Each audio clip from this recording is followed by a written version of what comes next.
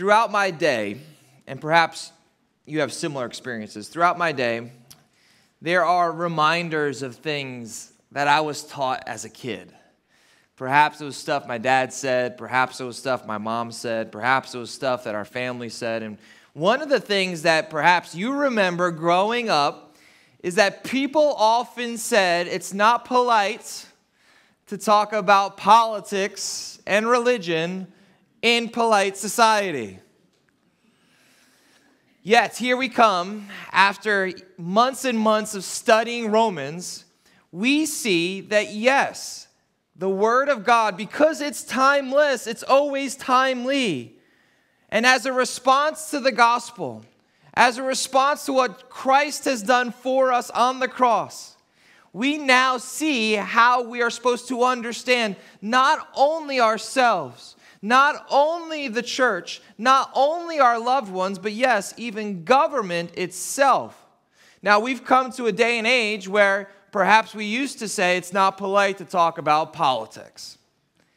Has that day changed? Oh my, absolutely. Isn't it fascinating that there are probably about 12 different TV stations that you can watch throughout your day that focus just on politics? Some of us, we have apps on our phones that focus on politics. Some of us, we go to certain blogs and we love to talk about it with our friends. Are any of these things bad things? No, of course not. But what I'm going to ask you to do is to ask you to think of relation to government as it connects to the gospel and how we are supposed to respond in worship. In worship. Remember this whole thesis, this turning point as far as how we respond to the gospel was outlined in Romans 12, 1 and 2. This is really the foundation for how we now continue to worship God. It said this in verse 2, "Do not be conformed to this world, but be transformed by the renewal of your mind, that by testing you may discern what is the will of God, what is good, acceptable, and perfect." We are called to be living sacrifices. And the challenge is that in this day and age, where it does seem like it's so hard to figure out the right path to walk, the right person or party to support, the right beliefs that are going to shape our family and shape our society, in the end, believe it or not, it has everything to do with worship. It has everything to do with the overflow of what matters most to us. What do we attribute worth to? Now, in our day and age, we have become not just passionate about politics, but obsessed about politics, because I would submit to you that we forgot to keep government in its proper position, in its proper place. Was this a temptation for the church then as much as it is now? Absolutely. Every single generation needs to come back to God's word and remember and have their minds renewed that this is God's outline for government. So let's look, shall we? Let's look. Romans 13, hopefully your Bible is still open. Romans 13, verse 1. We hear some pretty strong words. "Let every person be subject to the governing authorities, for there is no authority except from God, and those that exist have been instituted by God." This is fascinating now. Not only were you a little nervous about this sermon because it's talking about government, but now it's mentioning submission and authority. I know as a pastor, when we teach on grace and mercy and forgiveness, this room just fills with excitement and thanks and gratitude. It's a little bit different when we talk about authority and submission, right? It's not something that we easily do. Now, when we come to this passage in Romans 13, we are going to try and understand this as it relates to the whole counsel of God. God didn't just give us 7 verses. He gave us a whole Bible. Why is it that we're so passionate about politics? Why is it that we are so passionate about our land? Well, we have a dual citizenship. We have a dual citizenship. The passport was given to us through Christ. We have a passport to be in the presence of God in eternity, and that passport was given not because of anything I have done, but because of entirely what Jesus has done on the cross. We can be part of his kingdom, yet at the same time, we have a dual citizenship in this life where we are citizens of his kingdom and also citizens of this great land. So how do we operate? How do we bring these two truths together? In this passage, we are reminded that there's no authority on earth. This is tough now. That it hasn't been instituted by God. Now, some of us, when our candidate is in office or our party's in power or there's people we like in charge, we like this passage, right? We tell our kids, we tell our neighbor, hey, listen, you got to submit. That's what the Bible says. Until somebody that we don't like is in office or somebody we don't like is in power, and then all of a sudden, this is tough. This is tough for every single generation of Christians. Yet the truth is unwavering. The truth is clear that there is one ultimate authority. Above any supreme court, God is even more supreme. Above any man-made law, God's law reigns. And transformation and true societal change happens in the hearts of people. We want to be salt and light in every sphere of society, right?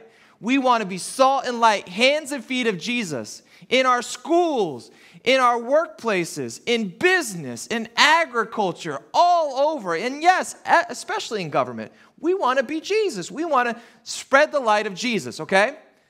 But as we see here, that this is a clear teaching that every single government, regardless of philosophy, by the way, okay? So some people are in power currently because of a dynasty. Some people were born into it. Some people are in power now because of the military, because of some military coup, and now they are in power. Some people are in power because of some kind of plutarchy or some kind of democracy. Whatever the philosophy is, here's what's amazing about God's word. God's still in control. He's still in charge. Now, as you read the Old Testament, there's a lot about kings and kingdoms. As you read the Old Testament, you would see that sometimes kings are given to a people that don't deserve it. And a lot of times, kings are given as a judgment against the people because they do deserve it. Sometimes we're given the kings we deserve. Other times, we are given the kings that God uses to do really remarkable things. In the end, though, as we move from Old Testament to New Testament, this is a distinctive that King Jesus has come, that the King of Kings has arrived, that at his birth, at the first Christmas, there were magi that were coronating him as the child king. So here's the truth. Regardless of who's in office, who's on the throne, regardless of what generation, what church, what country, what demographic, Jesus is king. He's king. So now that Jesus has come in the New Testament, he's fulfilled all the covenants. He's fulfilled the law. He is the fulfillment of even the Davidic covenant. Now his kingdom is for all nations. His kingdom is for all tribes. His kingdom is for all tongues, all peoples. So how do we understand his authority as king and then still try to be his ambassadors, as 2 Corinthians 5 says, here in this land, in this kingdom? Let's look at verse 2. Therefore, building upon this, therefore, who resists the authorities resists what God has appointed, and those who resist will incur judgment. Verse 3, for rulers are not a terror to good conduct, but to bad. Would you have no fear of the one who is in authority? Then do what is good, and you will receive his approval. Okay, so we could approach this in a very simple way to say, as it's going to talk about in a moment, it is a good thing to pay your taxes, because if you're not paying your taxes, believe it or not, you're going to be living in fear and anxiety that one day the hammer is going to come down. You're going to get busted. If you do the right thing, you won't be in fear of any kind of wrath or judgment or justice from the government. But we got to parse this out a little bit, okay? Everybody ready? How many of the New Testament letters were written from the dungeon of a prison cell? Some of the letters Paul wrote, okay? The book of Revelation itself, written from the prison island of Patmos. You know what Jesus said?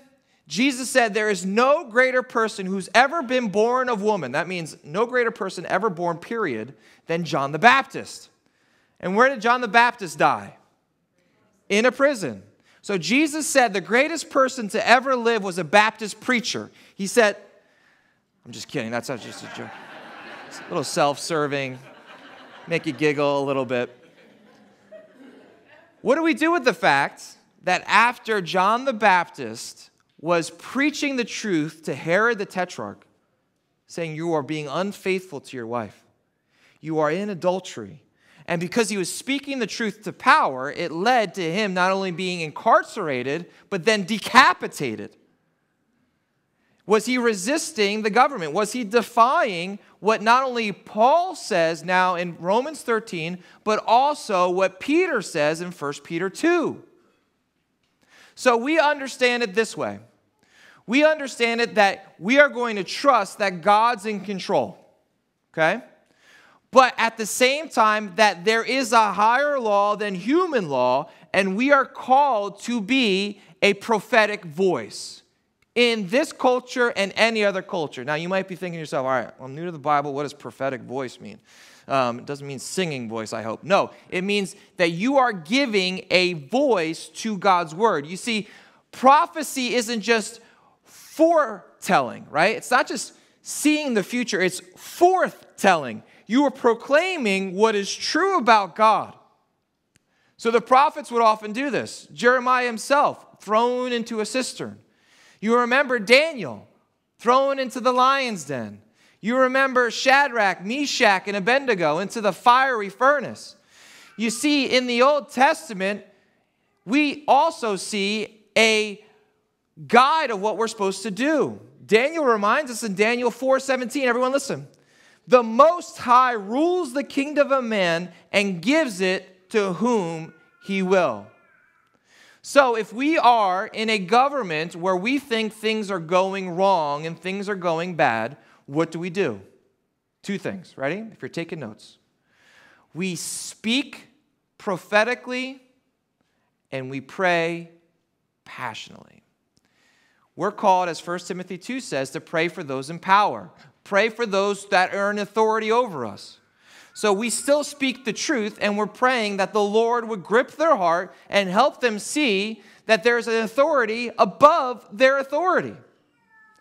And if they understand that, then it's good for society as a whole. You understand what the Bible's trying to do here in Romans 13 is set a restraint against evil. There's only one thing that can truly beat back the darkness that is evil, and evil is real. And that is the gospel of Jesus Christ. That's the cross of Christ. That's the resurrection of Christ. But God has given us societal restraints. So there is a certain function and purpose of the law where the law can restrain evil. I'm talking about biblical law now. Also, family. Family can restrain evil. The church can restrain evil, be kind of a boundary, kind of a landmark against evil. Now, we shouldn't be surprised if our culture says, all right, we're not going to submit to God's law. We're going to throw that off.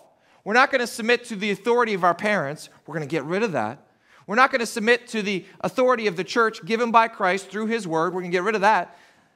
Then we shouldn't be surprised when people have a hard time respecting authority in government. You see how all this is happening? It's Romans 1, where we deny God his glory, and he hands us over to our idols, meaning we worship created things above the Creator, and he hands us over to our depraved mind, an awful, horrible way of thinking, of living. So this is why, in our day and age, have you noticed that everything's become politicized? I mean, everything. We can't even watch a football game anymore without it being politicized, right? Nature's politicized. Sports are politicized. Education's politicized. Even kids' bathrooms in schools have been politicized. Race is politicized. And then tragically, even the safety and the beauty of a child in his or her mother's womb has been politicized. Why? Well, that's because we're throwing off any kind of authority. So we now are looking for two things. We're looking for power and we're looking for a savior. And if we throw off God as authority, if we throw off God's power and God as savior, what is so ready to fill that vacuum? Government. And that's why we have a love-hate relationship with it. Have you ever noticed? Now listen, you might love your candidate, and that's a good thing. I encourage that. Be active. Please vote in a couple weeks, right? You might love your candidate. You might love the person in power right now. You might love the person that was in power, that's going to be in power. But have you ever noticed that there's no perfect leader? Like there's no perfect king. There's no perfect kingdom, yet we all desire it, right? Where does that come from? We all long for King Jesus. And anyone that serves in the public sphere, let him be someone that gives glory to him. Someone that at least will try to practice and treat people in the same way, right? We all desire the perfect king. We all desire the perfect kingdom. Now, in a democracy, man, there's always somebody new that's coming along making a lot of promises, right? You hearing a lot of promises right now? And what happens all the time is that we hear these promises and we are so frustrated because, man, they hardly ever deliver. I will promise you this, okay? There are some good people serving in this area, but there's only one that will deliver on every single promise he makes. We need to have our expectations in the right place. So let's return back to God's word as we are reminded that God can use the government as a restraint against evil. And then he says here in verse 5, therefore one must be in subjection, not only to avoid God's wrath, but also for the sake of conscience. Interesting. For because of this, you also pay taxes. We love talking about taxes, right? Jersey. For the authorities are ministers of God, attending to this very thing. Pay to all what is owed to them, taxes to whom taxes are owed, revenue to whom revenue is owed, respect to whom respect is owed, and honor to whom honor is owed. Okay. Taxes are tough. Property tax is tough in Jersey? Yes. We'll just leave it like that. Here's the point, though. When someone approached Jesus in Matthew 22, they were trying to pit Jesus, one side or the other, get him in trouble either with the Jews or get him in trouble with Rome. And when he was asked with the question, who should we pay taxes to? He said this beautiful, beautiful gospel truth. Render unto Caesar what is Caesar's, and God's what is God's. Meaning that his face is on that coin, give it to him. You have the image of God on you. You belong to him. Give him the glory with your life. Now, does this mean that laws can and maybe should change? Absolutely. But when we are in this season, there is a higher good than taxes, okay? When we are in this broken and fallen world, there is a higher good than the legislation we want passed, okay? We can work towards a more perfect society, but here's the truth. What's the greater good? The greater good is the gospel. The greater good is the advancement of the gospel. It's the advancement of God's truth. And that's why I like how Peter puts it in 1 Peter 2. Listen to these words. Now we have Paul and Peter coming together to articulate this difficult, sometimes confusing, yet at the same time very clear truth. Verse 13, be subject for the Lord's sake, to every human institution, whether it be the emperor as supreme or to governors as sent by them to punish those who do evil or to praise those who do good. For this is the will of God, that by doing good, listen, you should put to silence the ignorance of foolish people. Live as people who are free, Peter says. Live as people who are free, not using your freedom as a cover-up for evil, but living as servants of God. Honor everyone, love the brotherhood, fear God, honor the emperor. Who was the emperor at the time Paul was writing to this church in Rome? Do you know your history? Nero. You know anything about Nero? Nero was a special kind of crazy. You look up crazy in the dictionary, he might be on that list. Nero was one of, if not the greatest persecutor of the church, the early church, in all recorded history. He would drag Christian families into the Colosseum so they would be torn apart by lions. He would have them dipped in vats of boiling oil. He would have them burned alive. He, in fact, is the one who famously burned the city of Rome and then blamed the Christian population. Paul is saying to honor that guy? What? So you see, what is the path? What is the model? It's this. We honor God for his sake first. Peter said, for the Lord's sake. And then for the sake of the gospel, so we can live as free people, then yes, in the ways that it honors God, we will honor the king. In the ways that it does not, we have a higher citizenship. You understand how that works? I know it's hard to understand. Let me read now from the book of Acts. We're almost done. Everybody's doing great. Acts chapter 5, if you want to turn with me. This is Peter now before the Sanhedrin. And he gives this fantastic teaching, this fantastic principle.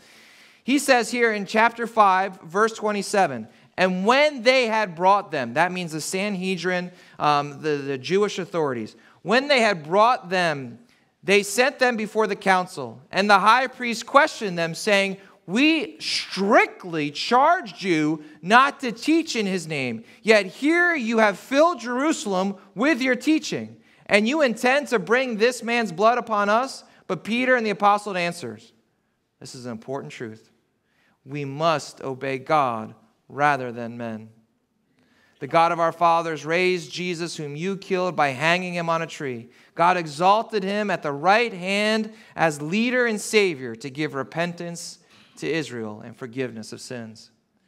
There will come a point in a time where we have to choose. Do we obey the laws of man while we are still living honorably and paying our taxes?